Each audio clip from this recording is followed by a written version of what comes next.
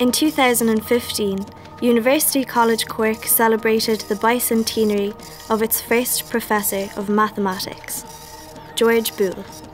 His appointment provided an opportunity for him to develop his most important work, an investigation of the laws of thought. Often described as the father of the information age, Boole's legacy surrounds us everywhere, especially here in University College Cork.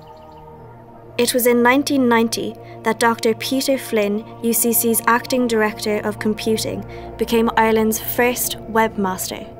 There were a number of websites from very high-powered places like SLAC, the Stanford Linear Accelerator, sites which had enormous quantities of equipment, huge numbers of highly skilled, specialised people who could do this kind of thing very, very quickly. Although Stanford's SLAC website was the earliest known website in the United States, it was installed 3 months after University College Cork's.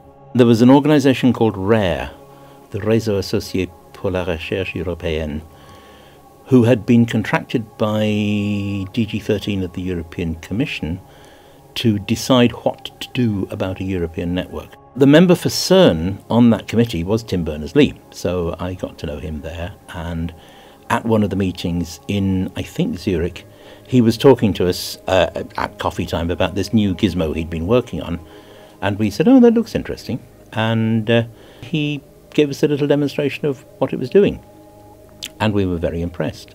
Simple in design, it was first used by researchers to host and display transcriptions of Irish historical and literary documents.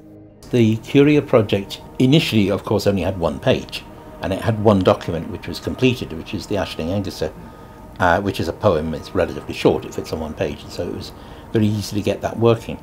There was then a pause when we sort of disappeared from view because there were a lot of students working on a lot of Irish texts in parallel, so they weren't appearing every week. There were about 20 texts being worked on simultaneously, which meant that nothing happened for a long while, and then suddenly they all came to fruition about the same time. So they started to appear.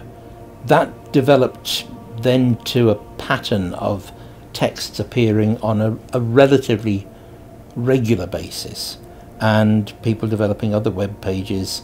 I suppose pages would have been added at something at the rate of 3 to 4 a month for the first couple of years. With the launch of Ireland's first website, other national academic institutions soon followed.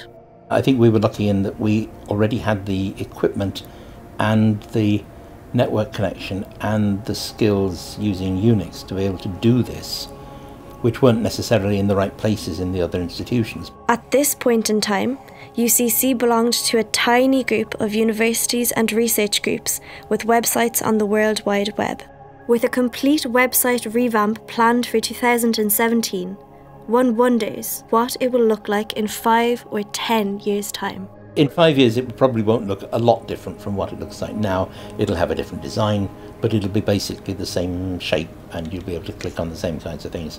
In 10 years' time, we have no idea what the technology is going to be available, if there is perhaps some kind of non-finger control. The web, apart from a few extra nice bits, is largely the same now as it was in 1992. It's the same technology underneath it, and you have a link and you go click.